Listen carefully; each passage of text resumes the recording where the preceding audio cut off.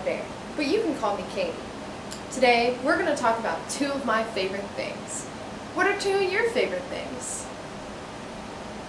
Okay, well, that's not what we're teaching today, but I like those too.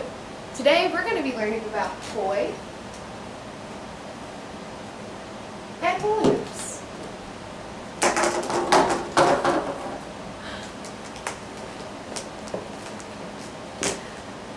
So let's start with the history. The history of the hula hoop goes all the way back to ancient Greek and Roman civilization.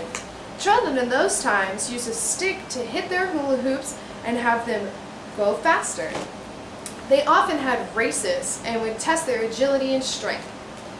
After the Roman and Greek civilizations fell, this sport also spread to England, where children played it in a similar way.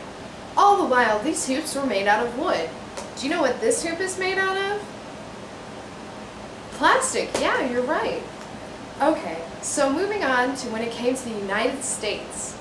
Hooping came to the United States by the Native Americans, much like lacrosse, and it died off until about the 1950s, when the whammo was created, and suddenly hula hooping was a trend all over America. Hula hooping kind of died down like most trends do. Hooping became popular again in the early 1990s because of a band called the String Cheese Incident. They threw out big hula hoops into the crowd and everyone got a chance. And it just spread because it's such a good workout and it's so fun. And that's the history of hula hoops. Now we're going to learn the history of these. Do you remember what these were called? Poi, yeah, you're right. Good job.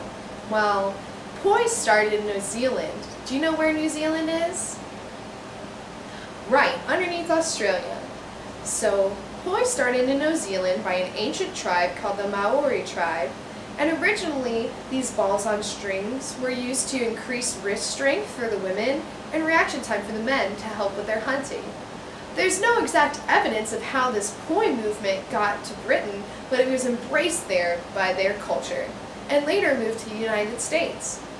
Poi has now been developed to not only include balls on strings, but balls that glow, and even balls on fire. These two tools, poi and hoop, are the predominant tools used in flow arts. Flow arts is a modern dance form that uses tools to create pictures while dancing. And that's what we're going to be studying.